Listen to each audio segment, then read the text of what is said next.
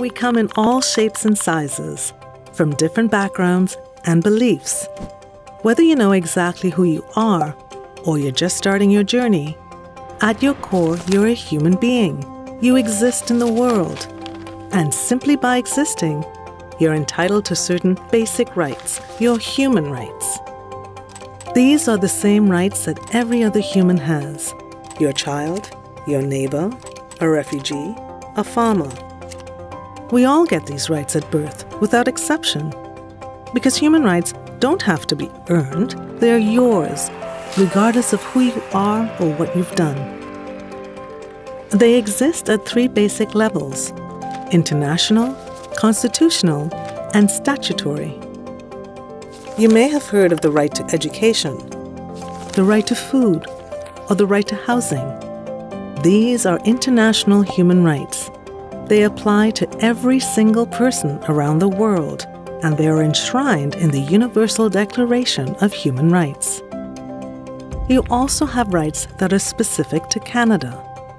These are protected by our Constitution in the Charter of Rights and Freedoms. They include the right to vote, the right to equality, and freedom of expression. These rights all dictate how governments should treat people. But there's a third level, statutory, the laws that dictate how people should treat each other in certain situations. Unless there's a justifiable reason, these laws protect you from discrimination by other people or organizations. For example, if you're looking for a washroom, there should be one you feel safe using. If you're trying to get medical help, you should be able to make it inside of the doctor's office. If you're interviewing for a job, you shouldn't be rejected because you're pregnant. And if you're looking to rent a home, you shouldn't be turned down because of your race. If you live anywhere on the lands now known as British Columbia, your rights are protected by the BC Human Rights Code.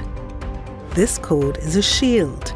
It's a tool to seek help and justice. It protects you in the areas of employment, housing, and services, like stores and restaurants. This means people like your landlord, your boss, or your server can't discriminate against you based on certain characteristics or grounds.